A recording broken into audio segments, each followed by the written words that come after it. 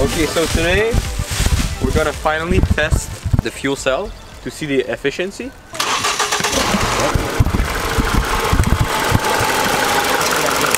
Oh shit!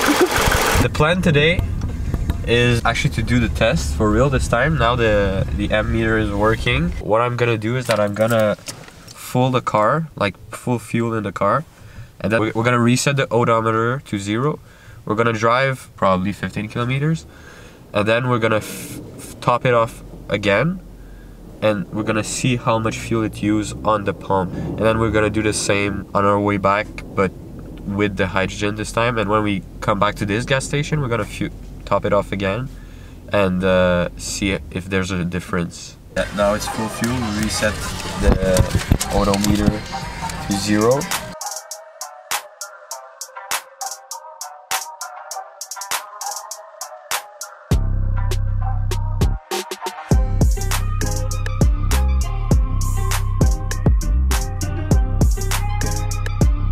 So as you can see, we're now at 8.9 kilometer.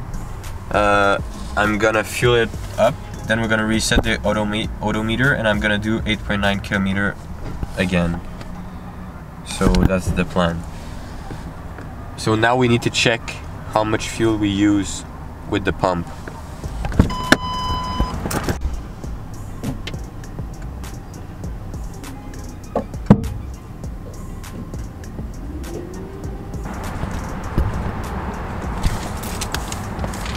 .043 liters. Trip A, I'm gonna reset. So trip A is gonna be with the hydrogen.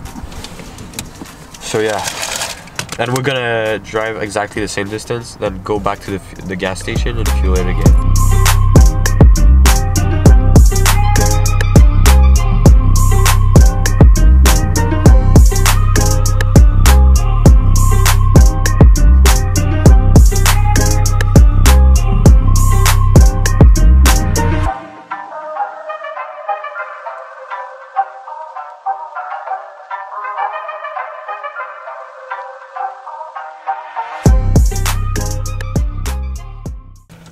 Alright, so we're pretty much there, 8.9, 9, but we were 8.9 like 2 meters away. So now we're gonna see the final.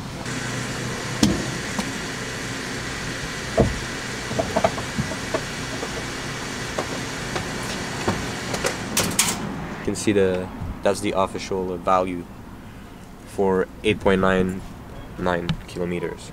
Later on, like later in the summer, we're gonna do other videos with solar panels on the roof and maybe on the hood, and we're gonna see if this adds even more efficiency to the car. So yeah, I think this experiment is a success. So yeah, these are the final results. So these are both for 9 kilometers approximately. The first one with gas, no hydrogen, was 2.043 liters for 9 kilometers, and now the same amount of distance, 1.236 liters. So that's the proof. There's a difference. So I think it's working. Alright, so yeah, we're gonna take a look under the hood now just to see if something like melt or broke or whatever. Everything seems pretty.